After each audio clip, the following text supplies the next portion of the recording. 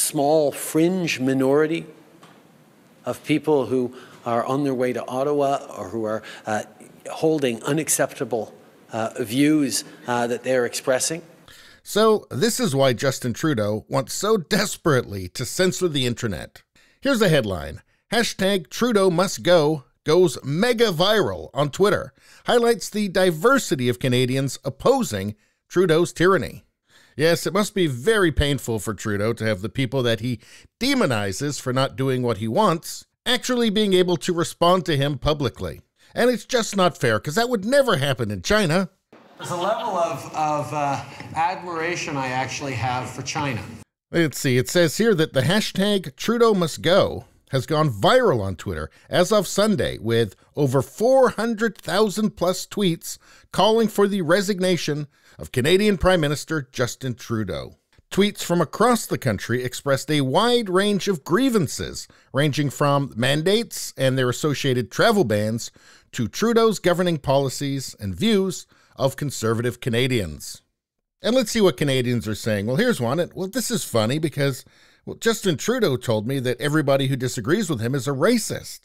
Well, this isn't making any sense. I'm a 34-year-old Jamaican-born Canadian, engineer, and project manager. I am a husband and father of 2 boys, 5 and 2.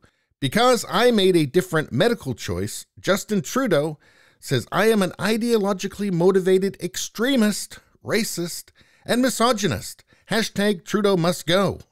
Well, that don't make a lick of sense, does it?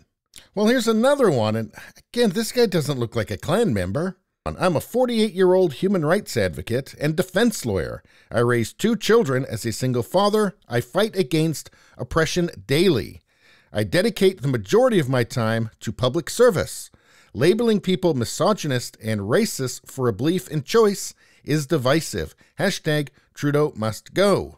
Well, I guess he didn't get the memo that those are unacceptable views. Well, here's one. I am a 39-year-old mom, wife, and small business owner. I am passionate about helping people from all walks of life improve their life through nutrition and exercise. Because I chose to do my own research, Trudeau called me a misogynist, racist, and segregated me. #TrudeauMustGo. Well, she must not have gotten the memo that Trudeau's the bestest feminist ever. I'm a 39-year-old father of 3, spent 17 years serving this country. I've been deployed all over the world on behalf of Canada.